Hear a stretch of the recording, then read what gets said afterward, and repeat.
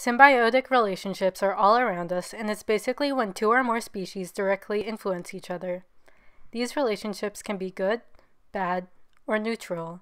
So let's take a look at some examples of the three types: mutualism, commensalism, and parasitism.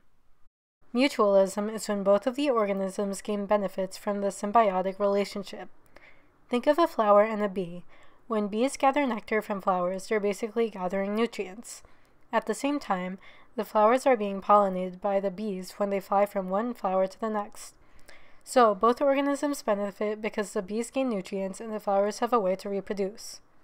On the other hand, commensalism is when only one organism benefits from the relationship and the other is just not affected. A really common example of this is when barnacles attach themselves to the bottom of a whale. As the whale swims, the barnacles have a way of transport and of gaining access to different food sources. Meanwhile, the whale has no idea that the barnacles are on its underside.